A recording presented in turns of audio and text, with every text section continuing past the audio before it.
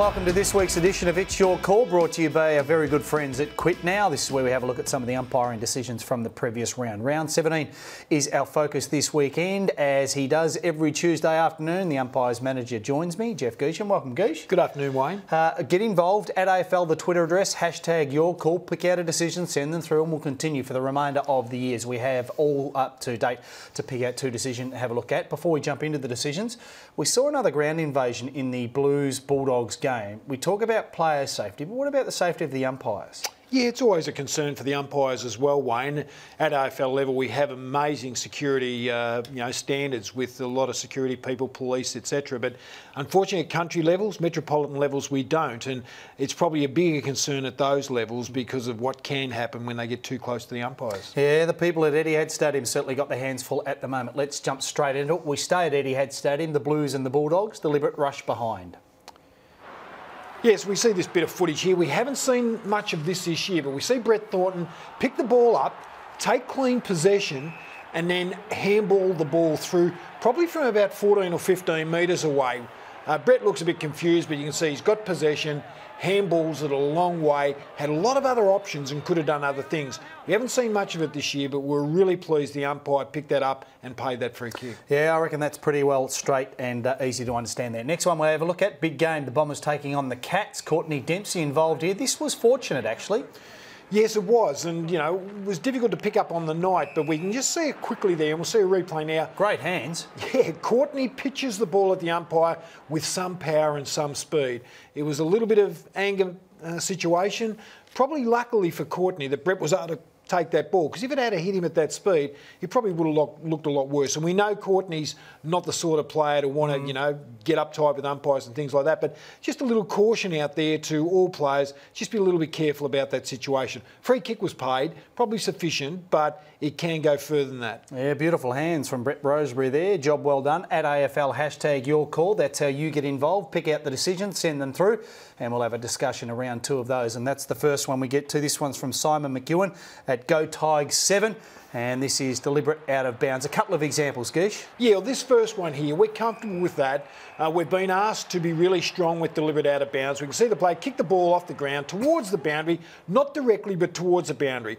This one here, we deem to be too harsh. This is a mistake by the umpire. Cotchin picks up the ball very close to the boundary line and, in fact, did all he could to try and keep the ball in play.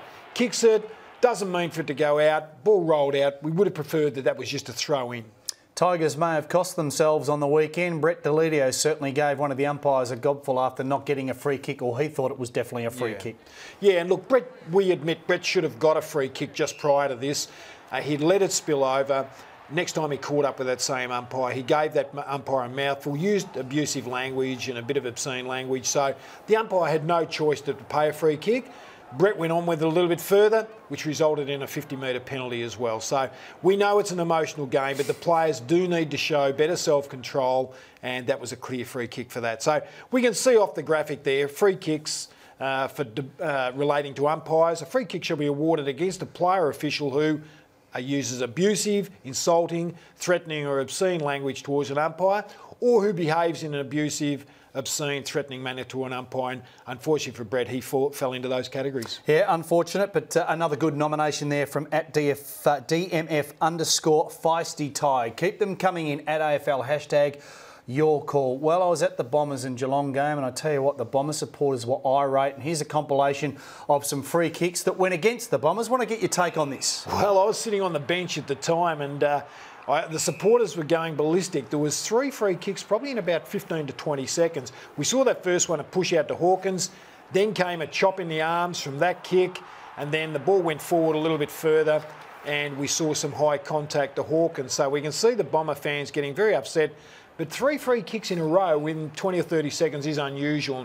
This one here, we can see Hawkins cop a jumper punch to the chin, copped a free kick and kicked a goal from it. So we know the Bomber supporters are irate, but there was 3 free kicks there, all warranted, and yes, the fans went wild, but certainly 3 warranted free kicks. Got a feeling that they're still irate with some of the decisions. Just before we wrap things up, the deliberate rush behind by Brett Thornton, Luke Dalhaus actually had a shot that would have been his 5th goal of the night. Goal was given, but then a review was ordered. Because there was some suggestion that it was actually player-led, but you can't do that. So that was from the boundary umpires? Yeah, it was from the boundary umpires. Our goal umpire gave it as a goal. It snicked the post. That was pretty obvious. People watching at home would have seen that snick the post. Our 2 boundary umpires, who are on each post, saw and heard straight away the flick the post. So they went in to tell him, look, we reckon it's hit the post.